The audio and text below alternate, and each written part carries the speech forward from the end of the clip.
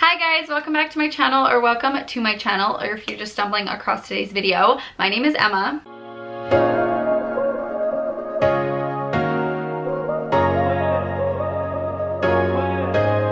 So in today's video, I'm finally doing the Stunning Queen Mermaid Crimped Hair tutorial. You guys have always DM'd me about this ever since I started doing it, even with my short hair. But now I've been doing it for a couple months now, and I feel like I'm kind of a pro at it. So I finally found some time to sit down and film this tutorial for you guys, because every time I post on Instagram of these curls or these waves, everyone always DMs me and asks me how to do these waves, because I know a lot of you guys are curious to know exactly how to do it, because they're not like the average waves that every girl does usually, and it can be a little intimidating to do it with a straightener, to be honest. Yeah, this is my first real hair tutorial that I'm filming for you guys, and honestly it was a little bit of a struggle bus. Curling your hair and talking at the same time is quite a challenge, at least for me. So filming this tutorial, hopefully I got my point across, and hopefully you guys learn how to do the Stunning Queen Mermaid Crimped Hair waves. Okay, so I'm gonna stop talking now and let's get right into the video. So this is what my hair looks like fresh out of the shower. I just blow dried it. I usually try to blow dry my hair before I do the crimps, just because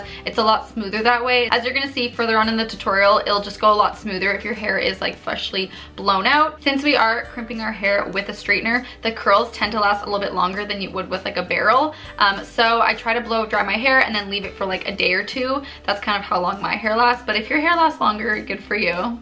I'm really jealous, especially with my extensions underneath. As you'll see, I have tape-ins. They always recommend to blow dry your hair after the shower and not let it air dry, just because it pulls down at the tape-ins or at the extensions. So yeah, for the sake of today's video, I blow dried my entire head, so I can kind of start out with like a smooth blank canvas to do the best mermaid waves or crimped waves, however you guys want to call it. So yeah, let's get right into it. Okay, so there's a few things that you're gonna need before you get started. So one is a scrunchie, and some people prefer to use clips in their hair. I just prefer scrunchies. I always use scrunchies. I have them all over the house. It's just easier and more accessible for me.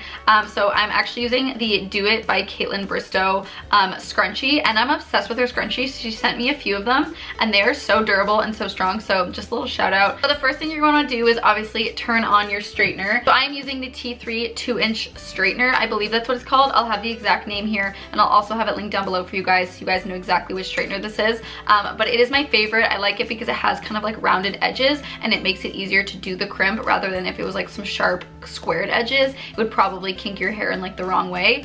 So this is like the perfect straightener for this. So if you guys are looking for one to do these curls, I'll have it linked down below. So while the straightener is heating up, I'm going to section off my hair. And by the way, if I'm looking over here, I have my mirror set up, so it's a lot easier. So if I keep looking over there, that is why. So I prefer to section off my hair into 3 parts. So I'm gonna do the bottom layer, and then I'm gonna do the middle layer, and then I'm gonna do the top layer. And since I have extensions, I kind of have to like find the perfect section and kind of evenly distribute the extensions, just so it's a lot easier to do the curls. So what I do is I kind of just twirl it up into a bun and secure my little scrunchie around it so it's not moving, and then I section off the hair onto both sides of my neck. Okay, so I'm gonna show you guys exactly how to do the crimped mermaid hair. So the first thing I do is I grab a piece of hair about maybe like 2 inches, I would say, about this much. And what I'm gonna do is I'm gonna start outwards. So since I have fine hair, I wanna start outwards to give myself that like extra volume. Some people start inwards, some people kind of go back and forth, but I prefer to just always go outwards starting on my curls. Like I said, because I have pretty fine hair. Even with my extensions, I like to give myself as much volume as possible. So that is what I'm gonna do. So pretty much you're gonna wanna start out, and then you're gonna wanna flip it really, really fast, and then just kind of continue it all the way down your head. And you're not gonna wanna stop, because it'll give yourself like a really harsh crimp, and that's not what you want. And then at the bottom, make sure to straighten it. Since you want that like beachy, mermaidy, very like crimped, messy look, you're gonna wanna straighten the ends after every time you're curling down the head. So every time you crimp down, do not crimp inwards or outwards on the ends of the hair. Make sure to kind of straighten it for the last like inch or two. So I'll show you guys one more time. So I'll grab about this much, and again, I'll start outwards and continue down the head without pausing, because you do not want a harsh crimp. And then you straighten it at the end. So again, you go away from your head, and then don't stop or don't pause, because you don't want a really, really harsh crimp. And then when you're at the end, make sure to straighten it like that. So that is pretty much what you do around your entire head. I can do it on this side and show you guys one more time. So I grab about 1 inch or 2 of hair, and again, I'm gonna start outwards, flip it in, flip it back out, flip it in, and do that throughout the entire hair. And then at the end, straighten it up. So yeah, it's like a super simple wave. I know it kind of looks intimidating and it kind of can be hard to kind of get the right motion at first, but once you get the hang of it, it's super, super easy. So I'm gonna finish the entire bottom layer and then we will get to the second layer together. Okay, and then when I'm done the first layer, I'm just gonna go over with OUAI's hairspray, and I'm just gonna kind of lightly mist over top of it. Like I said, since it is a straightener and not a curler, I find that the waves tend to actually last a lot longer, and you actually don't need much hairspray, but I always just go in each layer just to have that extra hold, because like I said, it is a little bit of a time-consuming curl, so I do like to let it last like at least a day or two. And I actually find that the longer you kind of leave it, the prettier and like the more like lived in it looks. So I actually don't like to use that much hairspray. Okay, and then we're gonna go on to the second layer. So pretty much how I split it up is that I do the bottom layer, obviously. Second layer, I look like a crazy person right now.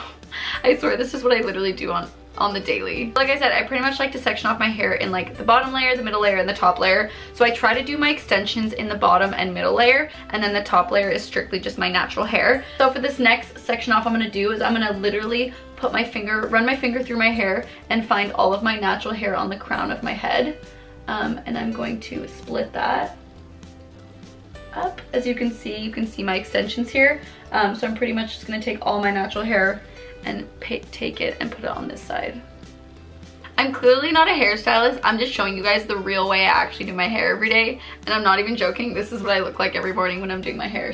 Okay, so going forward, obviously it's pretty self-explanatory. I'm just gonna do what I did on the bottom layer onto the middle layer, and I'm just gonna kind of repeat that all over my entire head.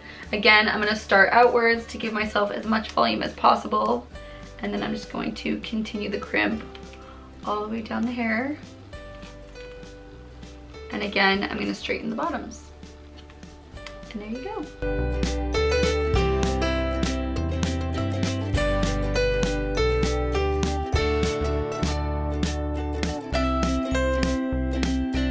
So again, I'm gonna go in lightly with the hairspray on top to kind of do a light layer of it on each section, just to make sure that it has extra hold and that they're not gonna go anywhere. Okay, and then to tie my hair up for the last layer, like I said, I'm gonna do the entire like crown of my head and all the natural hair on my head.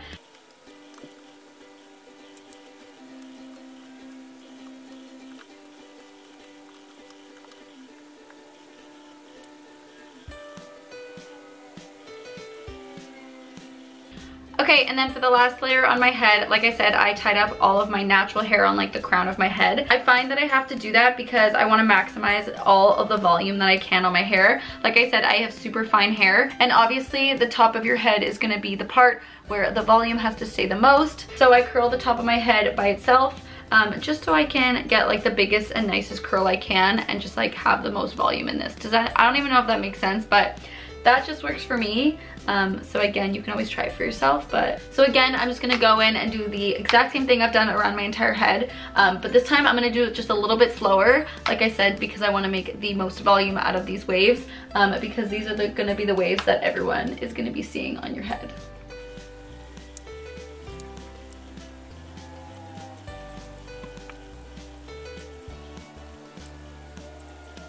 Okay, so this piece is the most crucial piece to the entire hairstyle. You want it to perfectly frame your face, so make sure you go outwards just like you've done on the rest of your head, but you really want to make sure that you curl it until a little bit below your eye, and then you keep going, because you want it to perfectly, like I said, frame your face and have it in the most flattering way.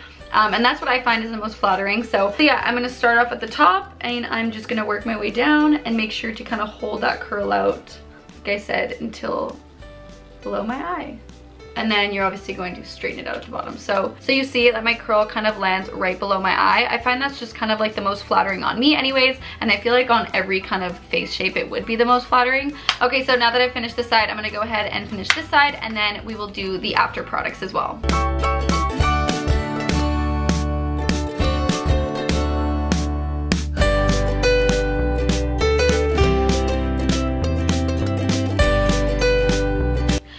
that is it for the curls. Now for the products that I use after to finish off the look, I like to go in with the OUAI matte pomade. You guys know I'm obsessed with all their products. It smells so good, but I've actually been using this product for a really long time. So I use the matte pomade pretty much to add texture and to kind of make it so it's a little bit more of like a PC beachy look. And then especially I like to use it because since I have extensions like I mentioned to you guys, I like to use it to kind of blend in my extensions with my real hair to make it as natural as possible. So I'll show you guys how I do that. So I'm gonna take about this much on my finger and kind of rub it in my hands. And then I'm just gonna kind of go over it like this and kind of move my fingers to make it like a very piecey look and to kind of blend my extensions with my real hair.